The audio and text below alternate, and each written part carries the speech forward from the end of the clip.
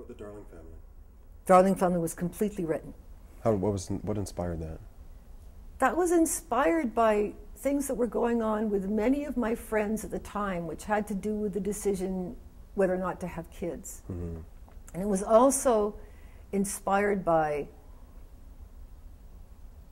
affairs. Mm-hmm.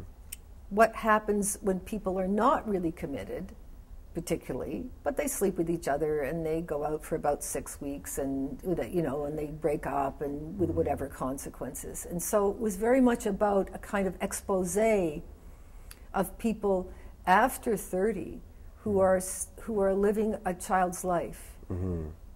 And heaven above, heaven below is those same two people meet 20 years later. Oh, right, okay. Or 25 years, I'm not quite sure what it is. So that's the next play that's coming up. And those were written, that's all written, no improvisation involved.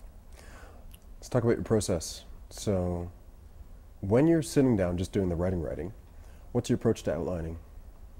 What's my what? Your approach to outlining. Outlining? Do you outline? What? Some people outline. They outline? Yes. There's one play I'm thinking of now, Mm-hmm. and for some reason I can only think of it as an outline. First time ever. Really? I plunge in and I do it. You know, and many people do. I plunge in and I do it, and I figure out the structure later. Right. But with this play, I can only think of it in terms of these 3 sections, Right. and within the 3 sections to fill it in. Mm-hmm. And I've never thought that way before. It's never been natural. So I really think that as each of my plays are very different, you know, that I don't think there's much understanding of what holds them together. Right. You know, like what are the ones that have famous people and then written with the ones that don't have famous people, and what are the one person shows got to do with it? You know, I don't think there's much understanding of any connective tissue between these. Right. But one thing would be, I don't outline, right? And do you get writer's block? And if you do, how do you deal with it? You just have to use perspiration, Okay. which I'm not doing right now. I'm waiting. But I'm like, you're like a cat, you know? You sort of like, you know you have the work over there. And you know when cats used to have the bowl, sometimes they just go, oh, I don't care about that bowl. And they go away and they look at it and then they go and sniff something and then they go and eat a little bit and they don't. To me, it's like that. I'm circling the bowl at the moment of work that I have to do. Rewriting is one thing, but to plunge into another play, you know, I'm just, like, I can't believe I'm going to do it again. Right. I can't believe it. Why do you say that? Because I know what it's going to take. Yeah. Yeah. I know what it's going to take. And so the beginning of it may be the most interesting part when you're figuring it out. But I know that down the road is the writing and the rewriting and the finding of the producer and the, you know, it's ridiculous.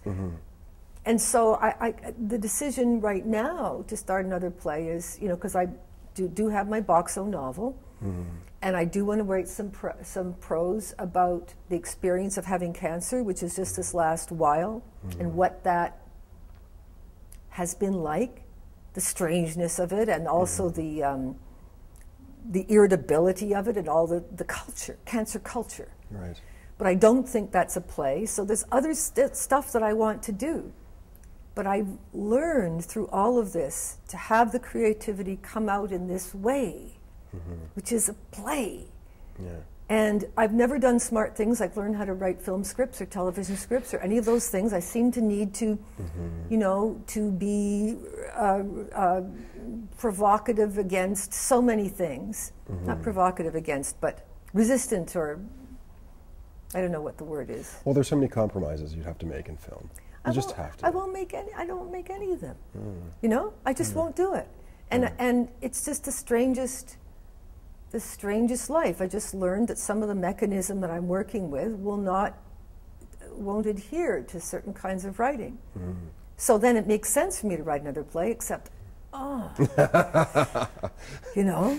And what's the joy? Like, so we know it's fun at the beginning. And we know it's fun at the end. If it works, it's fun at the end. If it doesn't, true, it's shoot yourself time. Well, no, it's because it has become natural. But I mean,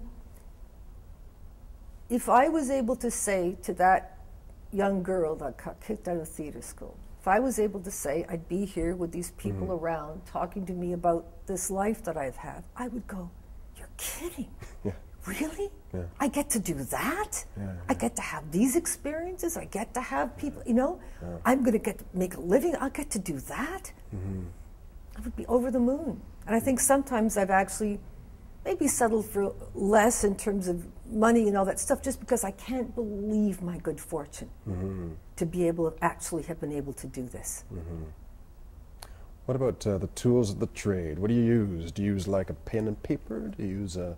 Messy notes on a notebook and the computer. Right.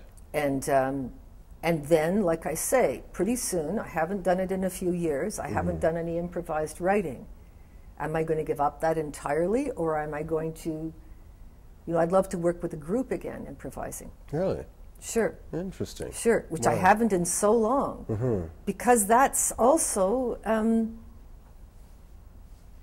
you know, one person shows a certain kind of writing and it's a certain kind of relationship to the audience. But this, to be able to bounce off back and forth, Right. I mean, that's a joy. When you've got people who really know what they're doing, it's fabulous. It's fabulous. So sometime I would like to see if there's a circumstance where I could work in a group and improvise and make sure that that other self is still alive and kicking.